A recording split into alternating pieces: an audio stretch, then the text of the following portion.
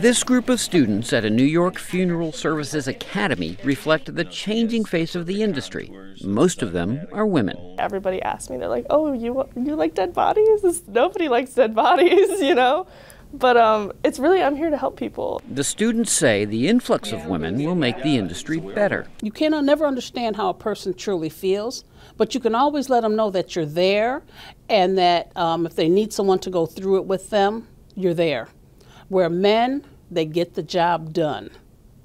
And that sounds cruel, but that's just my observation. At this New York campus, students learn the ins and outs of the industry, including skills like making funeral masks that morticians can use to rebuild faces damaged by disease or trauma. 65% of graduates from funeral services programs are now women. But change is slow to come. 74% of all funeral homes are still run by men.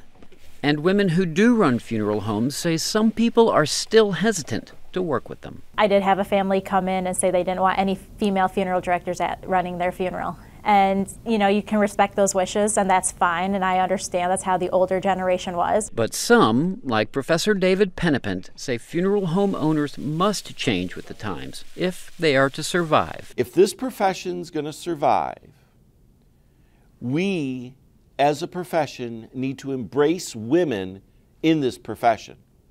Because if we don't embrace women in this profession, the next generation that takes over the profession is not going to be there.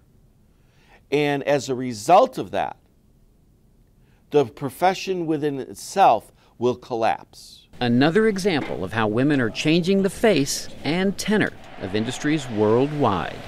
Kevin Enochs, VOA News.